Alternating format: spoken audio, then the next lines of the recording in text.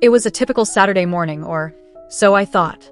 I lay sprawled on the couch, one hand lazily scrolling through my phone, the other holding a half-empty bowl of cereal. My mom bustled around in the kitchen as she usually did, humming a tune while making herself some tea. Nothing out of the ordinary at all. Yet, there was something in the air, a strange energy that I couldn't quite place. "Dylan, can you help me with something?" My mom's voice broke through the haze of my half-asleep mind. "Yeah, coming," I mumbled, placing my phone down with little enthusiasm. I pulled myself off the couch, feeling the grogginess that only teenage laziness could provide. Making my way into the kitchen, I was greeted by my mom's usual beaming smile, but today, there was something different in her eyes, a glint of mischief, or maybe something deeper. "Can you get me the old box from the attic? I need something from it," she said, turning her back to me as she stirred the sugar into her tea. The attic. It was the one place in the house I never ventured into. The stuff in there had been collecting dust for decades, filled with relics of my parents' past and other random junk. But I couldn't say no to my mom. "Sure," I replied, though I dreaded going up there. I made my way to the narrow attic stairs and climbed into the dimly lit room. It smelled like old books and forgotten memories, and I could see cobwebs stretching between the rafters. After a few minutes of rummaging, I found the box. It was an old wooden chest, covered in intricate carvings that looked like they belonged in some kind of medieval fantasy movie. Strange, I'd never noticed this before. I lifted the surprisingly light box and brought it down into the kitchen. "Here you go," I said, setting it on the table. My mom turned around with that same gleam in her eyes, a wide grin spreading across her face. "Thank you, sweetheart," she said in an unusually sweet tone. "You know, Dylan, I've been meaning to talk to you about something. You've been different lately." I frowned, confused. "Different? What do you mean?" She gestured for me to sit down at the table with her. "You've been acting more distant, more frustrated. I know being a teenager isn't easy, and figuring out who you are is hard. But, well, what if I told you there was a way to help you explore a side of yourself you might not have considered?" This was getting weird. "What are you talking about, Mom?" I asked, shifting in my chair. She opened the box, revealing a collection of shimmering fabrics, bottles of strange liquids, and small, glowing trinkets. It looked like something straight out of a witch's lair. My heart skipped a beat. "What is all this?" I asked, my voice tinged with disbelief. She leaned forward, her eyes sparkling with excitement. "I've never told you this, but there's magic in our family, Dylan. Real magic. I've never used it much, but lately, I've been thinking about how it could help you." I blinked, staring at her. Was she serious? Magic? Mom, are you feeling okay? "Magic isn't real." She smiled knowingly. "Oh, but it is, dear.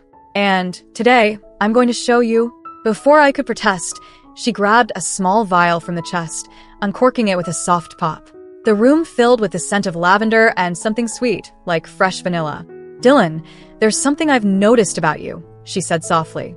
"I know you've been struggling to figure out who you are, and maybe you haven't thought about this yet, but deep down, have you ever wondered what it would be like to be someone else? Maybe a girl?" Her words hit me like a punch to the gut. I had never spoken about it, not to anyone, but there were moments when I felt different. Moments when I caught myself wondering what it would feel like to wear something feminine, to express myself in a way that didn't align with how the world saw me. But I buried those thoughts deep down, too scared to confront them. I don't know what you mean," I stammered, my heart racing. She smiled gently, holding the vial out toward me. "It's okay.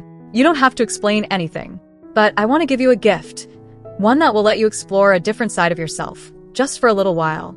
And if you don't like it, I can change you back." I stared at the vial, my hands shaking slightly. "Change me back?" "Yes," she said softly.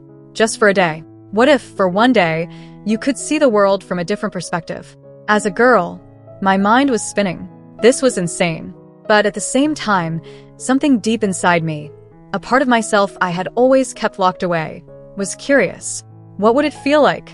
I don't know if I can do this," I whispered. She reached out, placing her hand over mine. "You don't have to be afraid, Dylan. This is your journey, and I'll be right here with you. Just trust me." I hesitated for a long moment, staring at the shimmering liquid in the vial. Could I really go through with this? Would it even work? And what would it mean if it did? But there was a part of me that needed to know, that needed to experience this, even if just for a day. "Okay," I finally said, my voice barely audible. "I'll do it."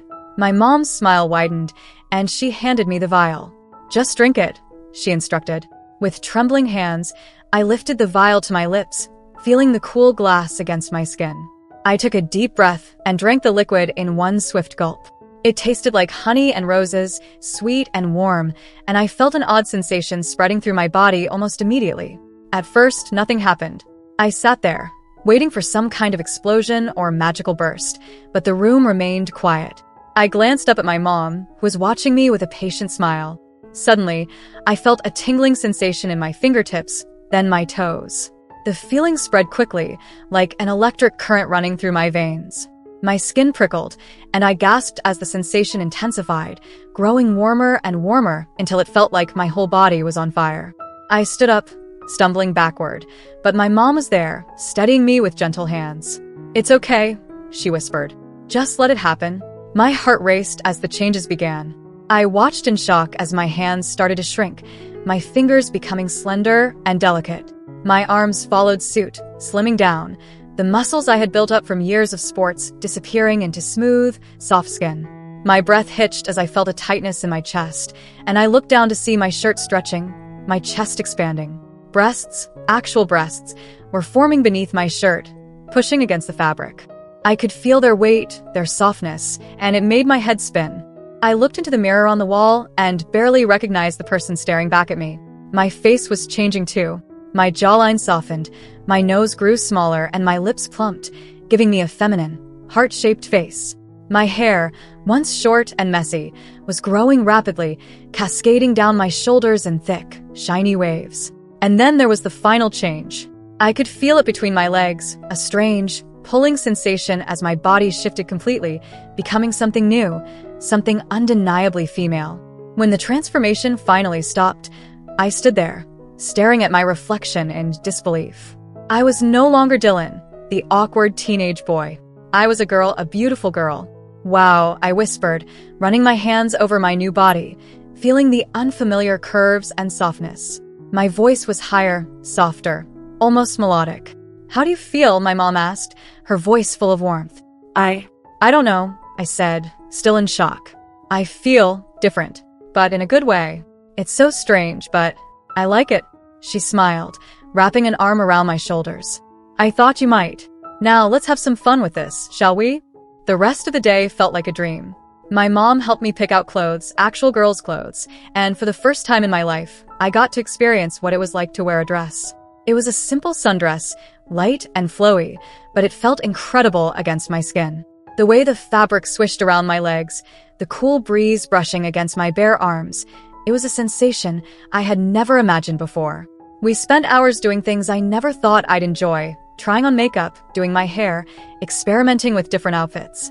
My mom was so patient, teaching me how to apply eyeliner, how to choose the right shades of lipstick, how to walk confidently in heels. At first, I was clumsy, tripping over my own feet and smudging mascara all over my face. But as the day went on, I got better. I started to feel more comfortable in this new body, more confident in my new identity. By the time we went out for a walk in the neighborhood, I felt beautiful. I couldn't believe the way people looked at me. The smiles, the admiring glances. No one saw me as Dylan, the awkward teenage boy. They saw me as a girl, and for the first time in my life, I felt like I belonged. We stopped by a cafe, where I nervously ordered a coffee, my voice trembling slightly as I spoke to the barista. But he smiled at me, completely unfazed, and for the first time, I realized that I was truly passing as a girl. As we sat by the window, sipping our drinks, my mom looked at me with pride in her eyes. "You look so happy, Dylan, or should I say, Daisy," she teased, using the name we had jokingly picked out earlier. I blushed, looking down at my hands. "I am happy," I admitted softly. "This feels right. More right than I ever thought it would." She reached across the table, squeezing my hand. "I'm so proud of you, sweetheart. You've been so brave today. I know this isn't easy, but you're handling it wonderfully." I smiled, feeling a warmth in my chest that had nothing to do with the coffee. "Thank you, Mom, for everything." As the day came to a close, I found myself standing in front of the mirror again, staring at my reflection. I had spent the entire day as a girl, and it had been the most amazing, eye-opening experience of my life. But now, the moment of truth was approaching. My mom had told me that the magic would only last for one day, and soon, I would change back into Dylan. A part of me was relieved. It had been a whirlwind of emotions, and I wasn't sure if I was ready to live as a girl full-time. But another part of me, an even bigger part, felt a deep sense of loss. I didn't want this to end. "Are you ready?" my mom asked gently, standing behind me with the vial in her hand. This time, it contained the antidote, the potion that would change me back. I swallowed hard, nodding slowly. "Yeah, I think so." But as I reached for the vial, I hesitated. My hand hovered over it, my heart pounding in my chest. "Mom, what if I don't want to change back?" I whispered, my voice trembling. She looked at me, her eyes soft and understanding.